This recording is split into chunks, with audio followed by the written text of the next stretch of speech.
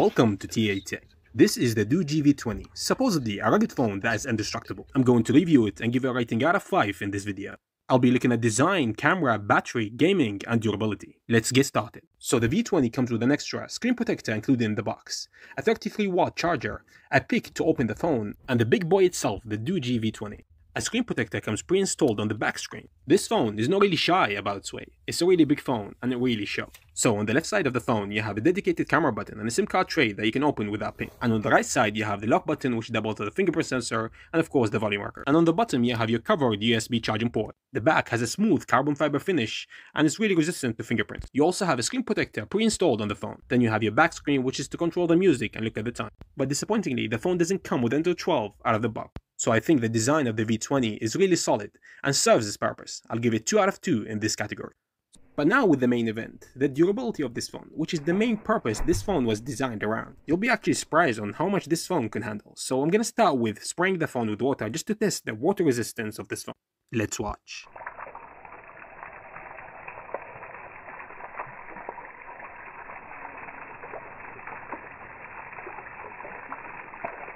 And then I decided to kick the phone, but I actually missed it.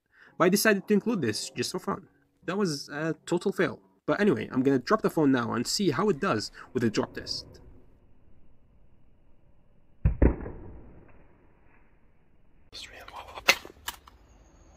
Okay, so this one was actually accidental and the phone fell right on its face, but there's not a single scratch on this phone. I'm quite amazed. So now I'm gonna put the phone in a pan of water. The reason is I'm gonna freeze the phone. I'm gonna smash the phone with the ice on the floor. So the phone is actually frozen now and you can see it's still on. It's switched to the clock and let's smash it on the floor. Okay, do this. It's okay? I actually feel sad for this phone and how much it's going through.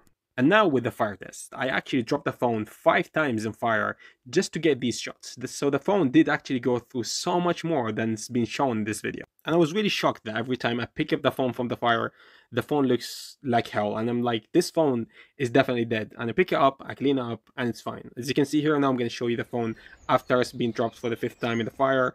But the minute I clean the phone, it looks completely new. I'm really surprised with the design of this phone. It's been through so much in this video and behind the scenes and it did really well. So it's fairly obvious that this phone is gonna get 2 out of 2 in the durability department. So now let's talk about the camera. I'm gonna take some pictures and show you some picture samples and tell you my experience with this camera. From my experience, the main shooter is really good. I like the colors, I like the details, and here I'm trying to take a picture with the wide angle camera until I got attacked by the house cat. The wide angle camera is not bad, the detail is good, there's some distortion, so it's actually passable. And here I'm trying to take a close-up shot just to see the details, and as you can see here from the pictures, the detail is fine, the color is nice, and so far it's doing pretty well with the camera. And as I'm trying to take a selfie here to try the selfie camera, I get attacked again by the cat.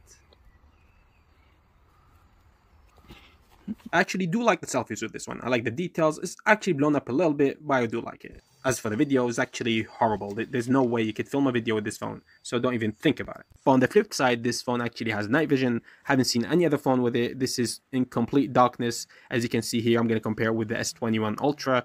Here's the S21 Ultra, and here's the same scene at the same time, and you can't see anything. So I do like the main shooter and the selfie camera, but I'm okay with the wide angle.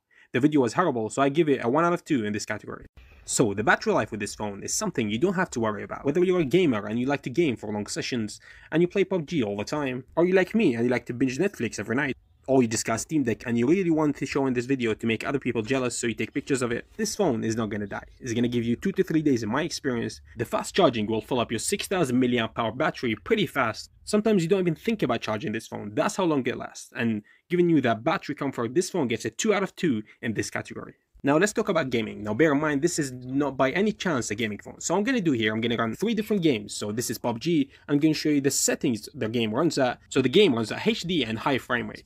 Of course, this is not a gaming phone, so you can't really expect much. But the game actually runs well. You can actually play with it. The frame rate does drop here and there sometimes, but it's not bad. And it's really doable for a survival phone. It's not really a gaming phone, so it's not bad. Now, of course, we're going to try Call of Duty Mobile because it's one of the smoothest games out there.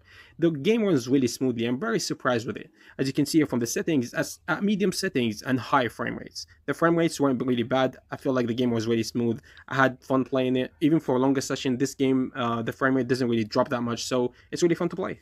And lastly, we're going to do Apex Legends. It's one of the best games out there right now, to be honest. I really enjoy playing this game, and surprisingly, it runs really good on this phone. As you can see here from the graphics, it goes to Ultra HD, and the frame rate is at high. This means it could go all the way to 40 frames per second. And from my experience, it didn't really drop below that. Even at fighting scenes and everything, the frame rate was always at 40, and it was really smooth experience, so I'm really surprised how this phone could handle Apex Legends, which is one of the most demanding games out there.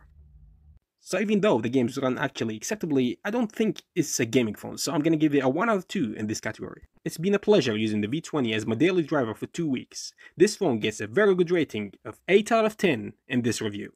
So for those who watched till the end, thank you so much for watching this video. I left the link for this product in the description below. If you like this video, give it a thumbs up. If you like the channel, subscribe, and peace.